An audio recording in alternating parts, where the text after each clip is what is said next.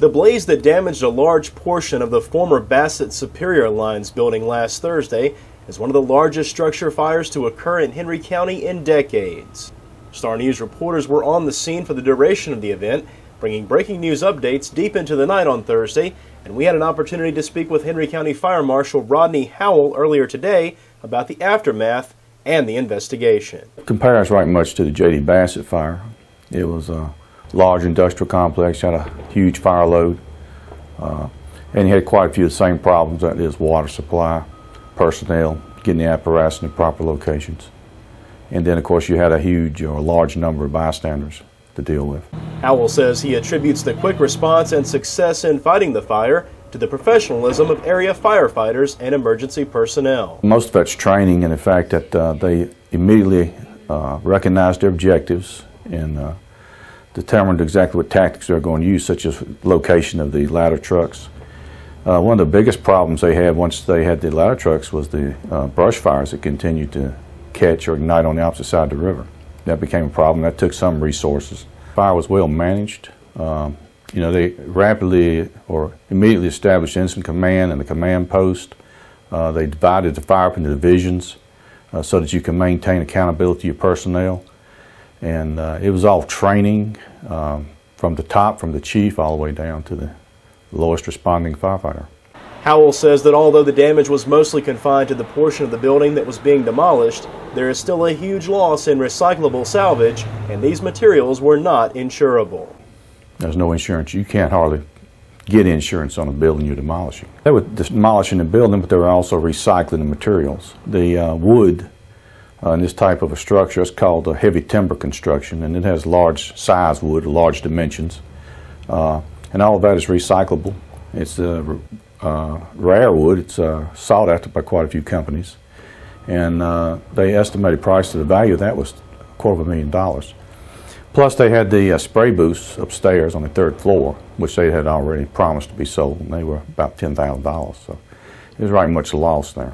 Howell says that he will approach this investigation in much the same way as any other, but given the circumstances and the level of damage, he expects this to be quite a challenge. First of all, you gather your information, and that's what we're doing. We're using film, photographs.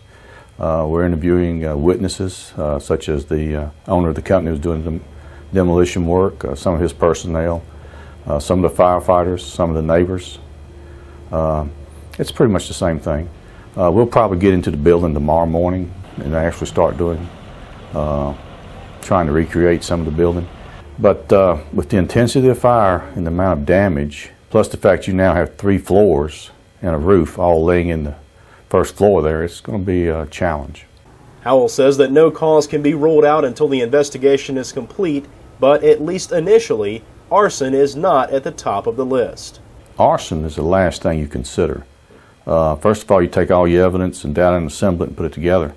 And if you can find any accidental cause that you cannot eliminate as being the reason for the fire, then and only then can you consider arson. It's the very last thing you look at. For Star News, I'm Scott Coleman reporting in Henry County, Virginia.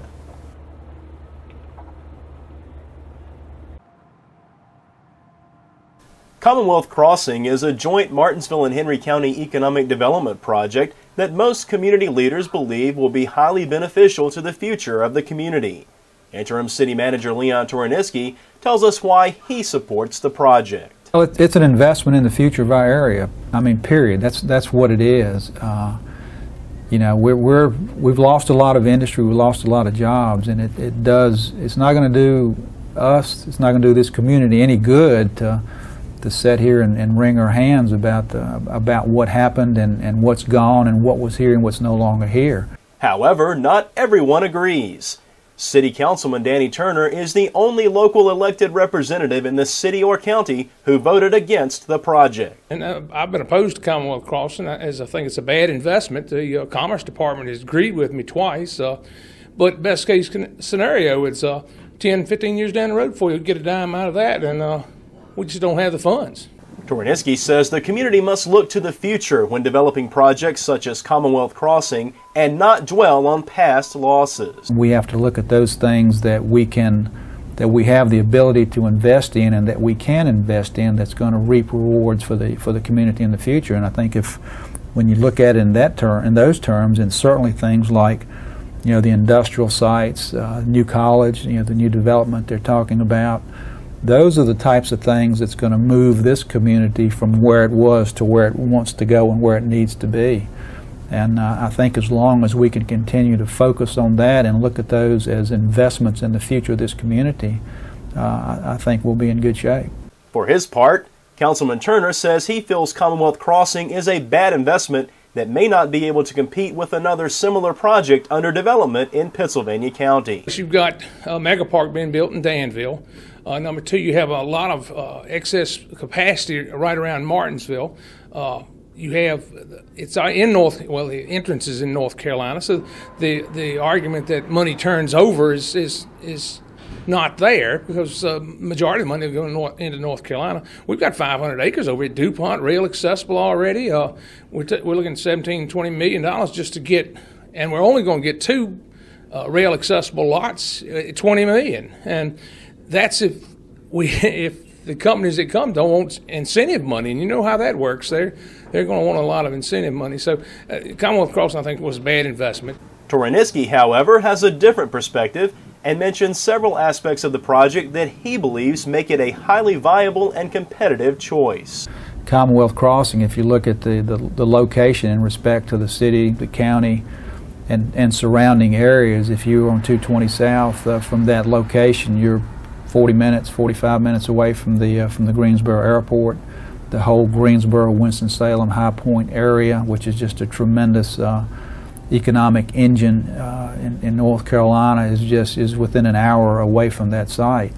You know, rail siding at that location, which links you to those large areas, which are, you know, again, would make that site attractive, I think, for any big development that needs connections to, for example, the airport and a hub area like Greensboro and Winston-Salem.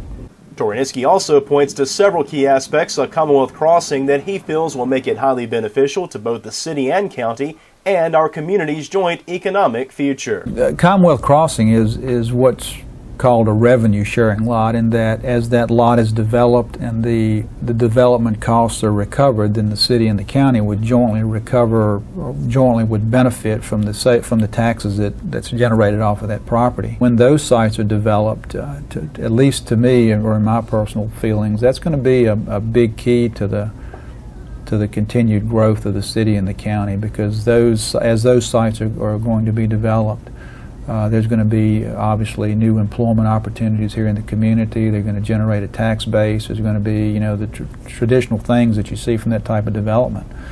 And it's going to grow the local economy, which is certainly something that's going to benefit the whole community.